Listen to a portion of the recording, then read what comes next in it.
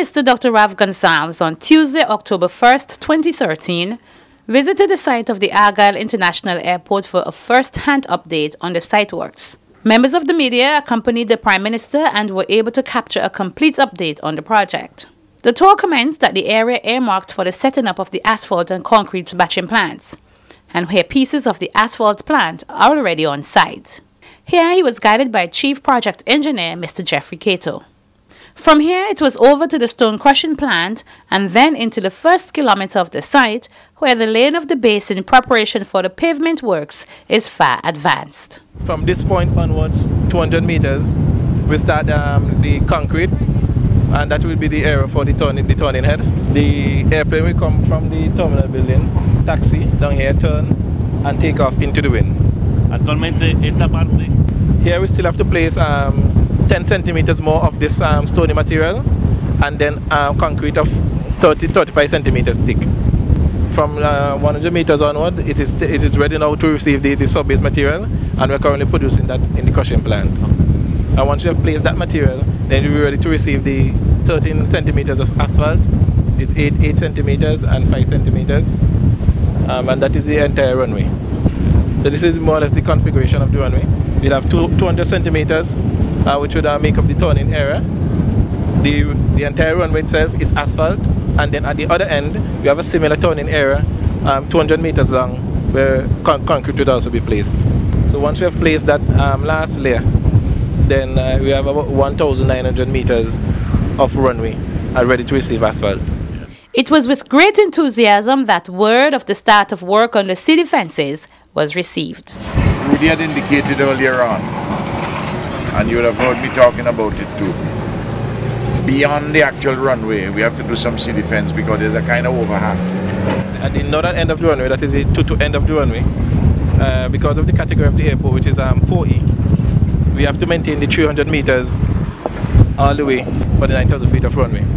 And that would take us, the runway itself is on land, but the fringes of the airport, that would take us about 600 meters outwards into the sea. We have already commenced that work, and the specialist that did the design, he should be coming to St. Vincent on Thursday, after tomorrow, so that we can do all whatsoever necessary modifications we have to do. Because that area is out into the sea, we have to do a special design for that area, and the stones, we have to properly select the stones that we're going to place there. And we'll also be placing between 600 and 800 tetrapods to protect that area from the aggressiveness of the sea. It's about 300,000 cubic meters of stones that we have to place there, but that stone will not come from this end, it will come from the petroglyph, which is a lot closer. The site of the petroglyphs. Yeah. CEO of the IADC, Dr. Rudy Matthias, who led the tour with the Prime Minister, was able then to give a general overview of the work on the project so far. As you can see, we've started the pavement works. What you're looking at here is what we call the first kilometer of the runway. We are doing the base lane, which has extended up to nearly 2 kilometers, 1,900 meters of the runway. The runway is 2,743 meters, and we are lane base right now up to 1,900 meters or thereabouts. One of the reasons, of course, why we haven't gone beyond 1,900 is because we still have to do some work on the river.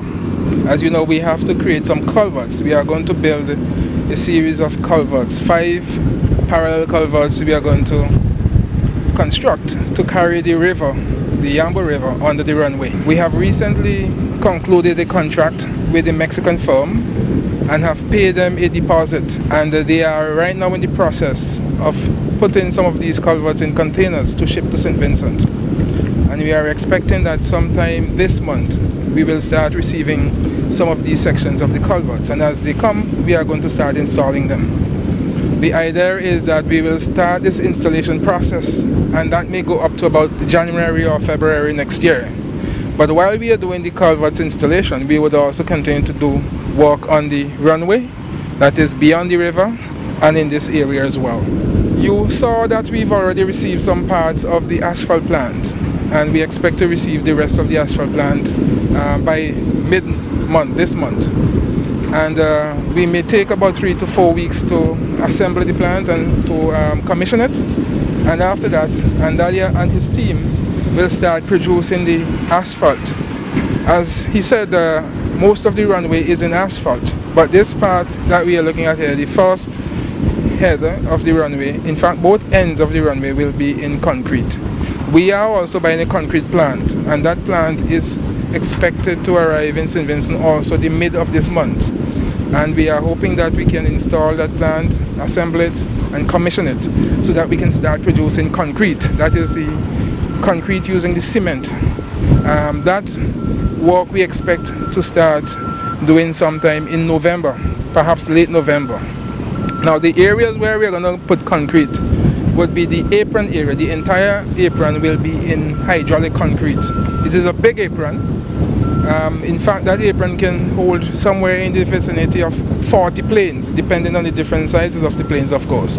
But we can park simultaneously 3 big jets, about 6 of the ATR planes, and we can park 2 of the 727 Amerijet type aircraft in the cargo apron, and we can park again another 20 odd small jets in our general aviation apron. So it is a massive apron that we are creating. We are building an airport that appeals to the future, so that when we are finished at Argyle, we wouldn't have to do any substantial changes. We'll be within the next 20 years. That apron work will start sometime in late November, and we expect that the concrete work in the apron as well as the 2 ends of the runway may extend into May, June next year. The concrete work is more work than the asphalt work, but we are going to start it first so that we get the concrete work done as early as possible. If need be, we will work in shift. We are buying some lights so that if we have to work at night, we are going to work at night. We have a commitment to completing this project next year, and we are going to complete the project next year, God's willing. We have, with the help of the Prime Minister and his government, identified now all the money that we need, and the money is coming in as we need it, and we are able to proceed with the work of building this airport. The terminal building, as you see, is almost done. It is about 92% complete, and the OECC is planning to hand over the terminal to us very early in December. In fact, they have a date set as the 30th of November. And when they hand over the terminal building to us, we are going to start the retrofitting of the terminal building, meaning to put in the conveyor belts, the desk, the immigration counters, and so on. And that work would extend, of course, into next year. And our idea is to try to get the retrofitting of the terminal done by mid next year as well, so that with God's grace and help, we should have the construction work completed by mid next year. After that, of course, we would be testing the equipment, and then our dear Prime Minister can say, let the planes land. We're going to try to have that done by next year, before the end of next year. Well, we have one little matter. It's an important matter for all of us. It is a matter on which we've been working with the National Trust for some time. We have provided funding to them to pay an Egyptian team to come here this month to start the process of cutting and relocating the petroglyphs. We expect that work may take about 2 months, and we are hoping that the National Trust can get the team back here this month, because of course the petroglyphs are on rocks that are within the runway area and they have to be moved. But we are providing the money to get the work done. It is our hope that the National Trust can find their counterparts from Egypt to come back here to help us get this work done on time. We are going to go now to visit an area that Andalia is working on, the sea defense work that has been done at the northern end of the runway, and that, as we say, is to protect the northern end. The runway itself is on land, but the shoulders extend into the sea, and we need to protect the shoulders of the runway from the waves in that area. I'd just like to assure them on one aspect, on the money which you mentioned. As you know, in the budget, I indicated that Rudy had sent for me a document showing that we needed in the region of $80 million to complete the airport. I outlined how I was raising the $80 million, $20 million US in land sales from Canawan, which, as you know, I've received $5 million as a down payment already, $3.75 million for the first quarterly payment. These are US dollars. That was done on the 25th of August. So you can check 3 months. You will see by the 25th of November another 3.75 US would be paid, and so on, until the entire $20 million for the 40 acres of land in Canawan paid off. That's $20 million.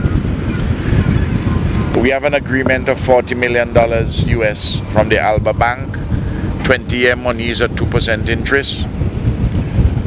We have been paid $10 million of that already. I anticipate that the other $30 million after the 15th of October we will see further payments. Then, so that's 10 million US. We have already signed the agreement, passed the law in Parliament in relation to the Export-Import Bank of Taiwan. Those monies, all the arrangements should be put in place, and those monies should be ready for disbursement by December. That is the target. We are working with that. Then, as you are aware, there are 2 loans from the Bank of Nova Scotia. One of $5.4 million US and another of around $5.2 million US. The first loan of $5.4 million US is to purchase the facilities for the tower, the control tower, and ancillary facilities. And the other loan of $5.2 million is to purchase concrete mixers, an ambulance, and 3 fire trucks from Oshkosh Corporation in the US of A. The first loan is guaranteed by the Export Corporation of Canada. The second loan is guaranteed by the Export-Import Bank of the USA. Each of the loans is 3-month LIBOR, which is under half of 1 percentage point, plus a margin of 2%. So it's under 2.5% interest. Those are shorter term monies of 6 years. They're smaller sums of monies. Then we have received a small sum of money, loan and grant, from the CARICOM Development Fund. Those are the monies where we are. If for any reason we need any other monies, it wouldn't be a great deal of money, and we will be able to proceed. So that for persons who are saying, well, they don't know where the balance money coming from, I stated it earlier, and as you see, the money is coming in as needed. In fact, yesterday I told Rudy I released from the monies which had come in to the government from the various funds, 10.2 million BC dollars. Because when the money comes, I don't pass it all over one time to Rudy. I put it in the development account at the bank, in the Accountant General's development account, and from that we transfer it as need be to the IADC. Insofar as the management arrangements go, we are working together. A paper was presented to us by IADC as to the management structure which we have, and I've been involved in myself in discussions with other entities external to us. We're doing ongoing training in a number of different areas. Then, as regards, including the training for the fire trucks, and Martha's Vineyard has twinned with us out of the United States to do some work with us. Then, insofar as the planes are concerned, Glen Beach chairs a committee, and we had a meeting just about 3 weeks ago to get a report as to the planes out of the US and Canada and Britain in respect of the arrangements for them to land at Argyle International Airport. So we are putting all the pieces together as we go along. This has been a remarkable venture in self-mastery, and it is something which the people of St. Vincent and Grenadines, especially the younger ones, would benefit from immensely, because this is theirs.